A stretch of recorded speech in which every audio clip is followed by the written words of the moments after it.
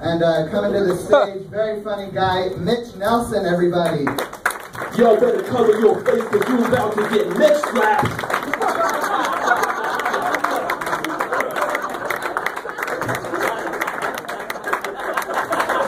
Don't worry, it won't hurt.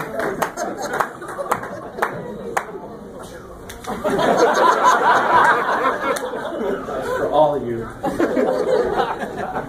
Yep. Slapped by a T-Rex. Guys are lucky. So yeah, my nephews all, nieces saw Meet the Robinsons and they said, wait, big head, small hands? That's Uncle Mitch. So yeah, I've been T-Rex for quite a while now. Yep. Of course, if I lost a little weight, I might be a velociraptor instead. That'd be more fun, I think. That's the cooler one. But yeah, these Samoan nephews and nieces of mine, they're just a crazy bunch. One of my favorites was he's 14, and we end up having to go pick up one of the other cousins' nephews up in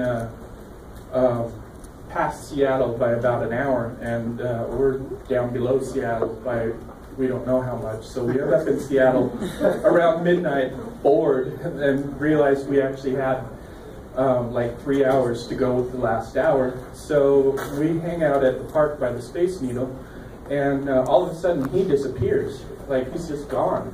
So I'm just wandering around, and finally I noticed this guy come up, and he was kind of looked homeless and kind of scary, but I'm not scared of stuff like that. So I just went up and said, hey, how are you doing? And he started showing me card tricks. And he was trying to get me to bet $5, which I didn't have. And so anyway, finally, after 15 minutes, my nephew comes back, and I was like, where the heck were you? And he goes, oh, I was talking, peeing, I don't know where he was. And so later I found out he'd actually set me up as bait. He had wanted to start a fight.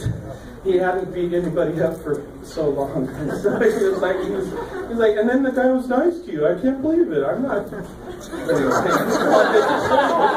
beat the crap out of some homeless guy that was messing with his uncle. So, but yeah, anyway, I'm Mitch Nelson. It's been nice talking to you.